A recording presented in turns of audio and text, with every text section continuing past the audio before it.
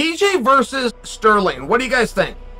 TJ did an interview on this, and he said, Sterling's an easy fight for me. He's not championship caliber. Now, he didn't go into detail, but I wish that he would. He didn't put Sterling down. He didn't say Sterling wasn't a good fighter. He says, it's an easy fight for me. What part of it would be easy? Do you feel like he's really good? It's just like you say, stylistically, it's a bad fight for him, or are you like surprised that he's even here?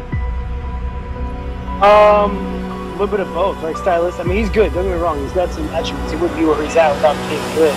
But he's definitely not champion caliber. You know, the guys that I've fought already in the past, much better than he is. A lot more dangerous. Like there's no danger fighting Sterling. I mean, has he already knocked anyone out? I don't even know. I didn't even look at his record. You know, it's a guy that you don't have to be really worried about.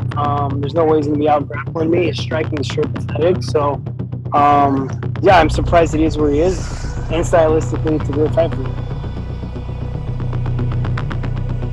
Is it personal at all with you and TJ? I mean, he's being one of your bigger critics since the first fight with Piotr. Oh, yeah. Yeah? Can you elaborate a little bit? No, I'm just saying, oh yeah, he's been a big critic. Yeah. The guy's just been nonstop talking about me, talking about my heart and this, that, the spirit of a fighter. I mean, the spirit of a fighter is someone who's never going to give up, if you ask me. And I think I showed that this time. I think I showed that even in my worst night, which was my first performance against Jan. And that was a shell of myself, and he couldn't get me out of here that night, and he wasn't going to get me out of here this night either, you know? So I think I showed what I'm capable of and where my mental fortitude is, where it's at. You're gonna need a lot more than that to break me and make me quit in there. So I don't know if that's what he's thinking. I don't know. If anyone's mentally weak, it's that guy. The guy needs steroids and EPO to catapult his career to even win as many fights as he did in the UFC. So his whole UFC tenure is tainted. I can't wait to punch him in the face. That would be somebody I would enjoy punching. He's got good skill, but the guy's a cheat. He's dirty, and I like an opportunity to slap him up and we can figure out who's #1 again.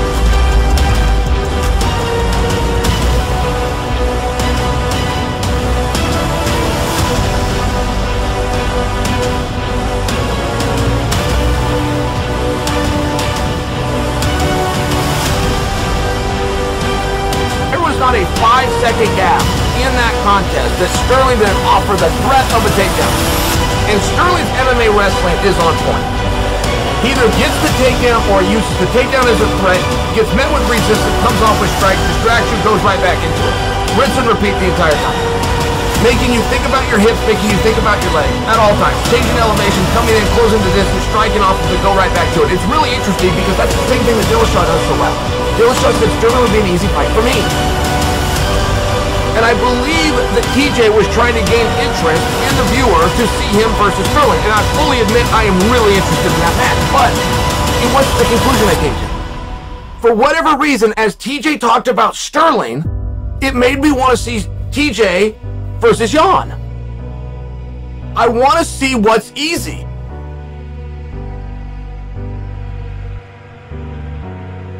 Let me ask you kind of a weird question, but you say, you know, you like to stand on the feet, you like to knock people out. It's been a while since you've knocked somebody out. You know, obviously with just the suspension, and then your last fight with Corey went 5 rounds.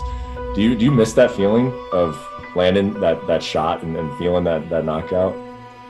Yeah, man, absolutely. I mean, it's like, you know, for when you play baseball as a kid or when you're playing golf and you hit that perfect punch, perfect hit, it just feels like nothing. It feels like butter. And, it's a great feeling, and then also just the reaction of the crowd, right? I mean, you feed off of that as well.